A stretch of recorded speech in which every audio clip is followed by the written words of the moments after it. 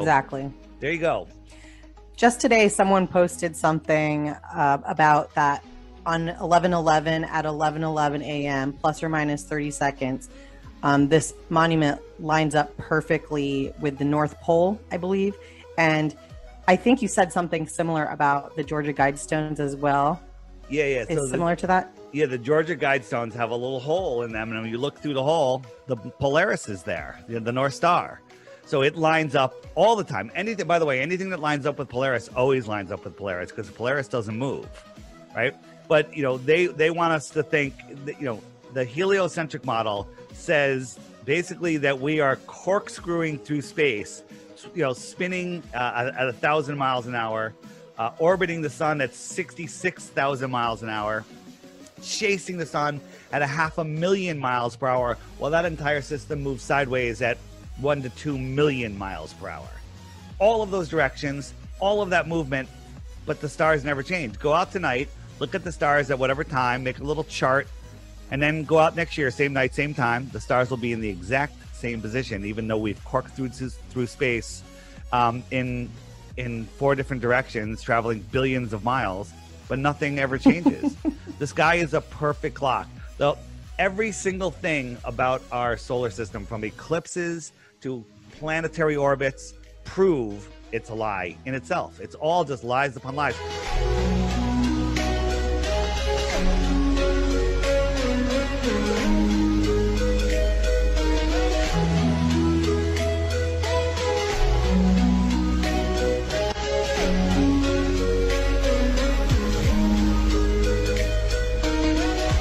The way I describe the world is it's a giant lake. A giant lake. Large bodies of water at rest lay flat, scientifically testably, provably flat. We can prove that. All of the islands, continents, are surrounded by water, but all of the water is surrounded by higher land. Antarctica is the highest land on Earth. Antarctica is not a continent at the bottom of a spinning ball. Antarctica is all of the land that surrounds our known world, and nobody is allowed to explore this outer space. It's off limits to everybody until the year 2041, and by then they'll kick it down the road another 60 years.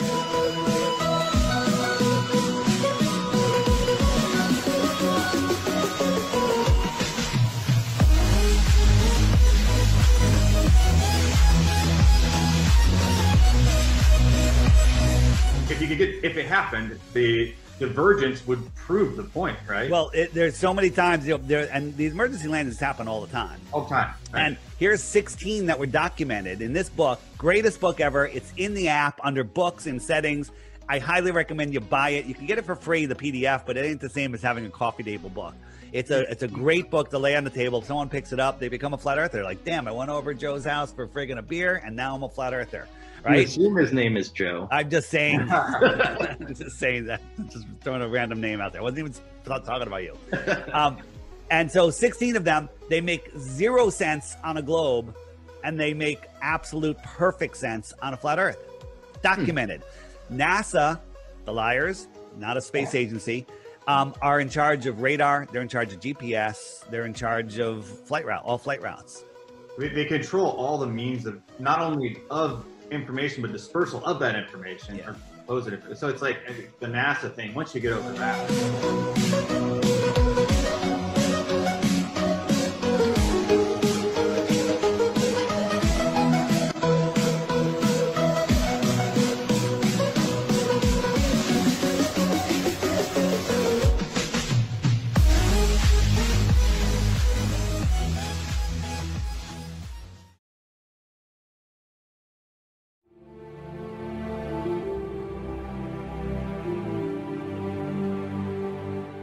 In the FAA documentation manuals, they talked about the modeling of airplanes that they use a flat, non-rotating plane.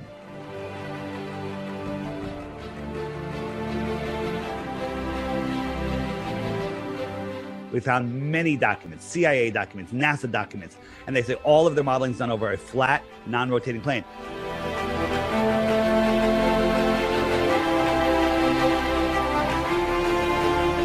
Plus, airplanes fly over an airplane, not air globe.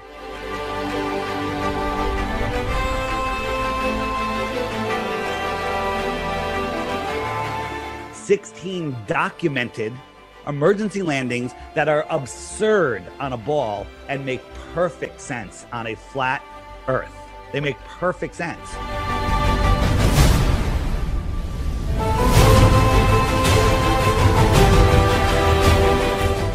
This book is free on the internet. You can look it up, get the PDF, or I recommend going to lulu.com. It's an awesome coffee table book. 16 emergency landings proving flat Earth.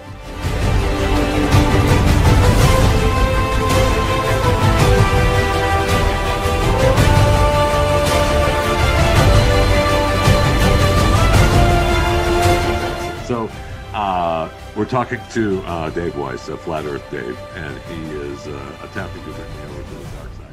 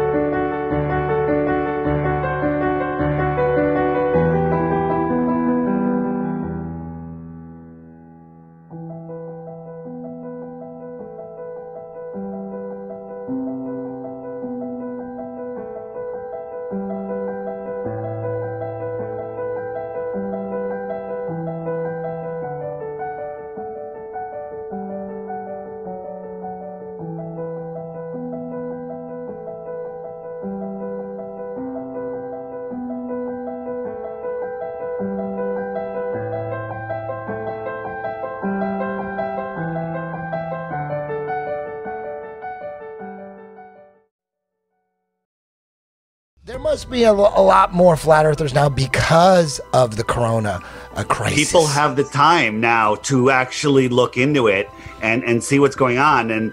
And we're pumping out a lot of good information. Like here's the best flat earth proof right behind me. This is what you have to believe in if you believe in the ball. You have to believe that you're spinning faster than the speed of sound, that you're orbiting 66,000 miles an hour, which you can't even fathom that speed, while you're chasing the sun at 500,000 miles an hour, while the whole system is moving sideways at 1.2 miles an hour. Okay? And all of this is happening, okay? And how it started to happen is ridiculous, but while all of that is happening, this happens. Okay? Oh, dude, you got some great images. I love it. He came prepared. This is the Earth. This is, water at large bodies of water at rest lay flat. If I stamped my foot on the ground, it would send ripples across that thing. We're spinning faster than sound, curving and turning. Absolutely not. It's nonsense. It's once you can see it, once you understand what the globe model is, the best way to become a flat earther or a true earther is by trying to understand what the ball model is. And the ball model starts with the Big Bang. Once there was nothing, it exploded, became everything. That coalesced, created a planet, also created a sun, and then lightning struck and created an amoeba that had sex with another amoeba, made a fish that grew legs, that climbed out of the water, found another mutant fish, had sex, had a monkey, and that monkey had a retarded baby. It's a human. I mean, you have to believe all of that, and all of those crazy friggin' motions are going on, and that's where you live.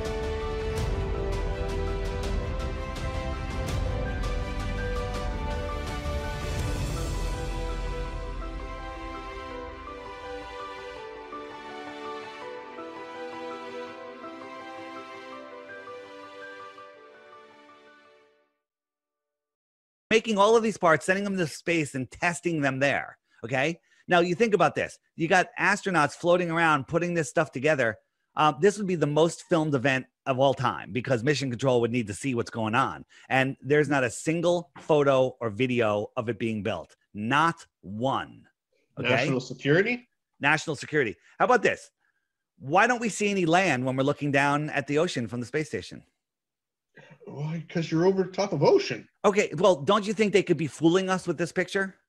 Okay, I give you this. Wait, watch the picture. I know that. Watch the picture. I know watch that they've airbrushed some stuff. It's not airbrushed. This is us in our front yard on a solar panel, and we tricked you, showing you how easy. We have zero budget. They have $65 million a day, and I tricked you. What about this? NASA says, these are new planets. Okay. Would you believe? Why would you believe that? Why wouldn't you? Because they're frying pans. They're the bottom of frying pans. Again, zero budget. Table. Okay. The analogy you're making is nonsense. But as long as you bring it up, here are 4 moons. And before the hand picks up the moon, tell me, is it sphere or not a sphere? Is that a sphere? Quick. Yeah. Okay. Yeah. Well, it looks like a sphere, but it's actually a half a cup. How about this one? Is this one a sphere? You're showing us half a sphere then on all of them. Balls. It looks like a sphere, but it's not either. It's flat. Okay. Right. So what I'm saying is you don't know. Illusion. What about this one? Is this one a sphere? Is this one a sphere? Well, I'm going to guess everything is not. No, that's a cup. What I'm saying is, first, even if they were all spheres, it doesn't dictate the shape of the Earth. I've been lying to you this entire time. I'm on the space station. Okay, prove me wrong. I'm on the space station. And I'm in Hollywood right now too. Yeah, so but that's a painting. That's not even a real picture. You're floating, Dave. Look here.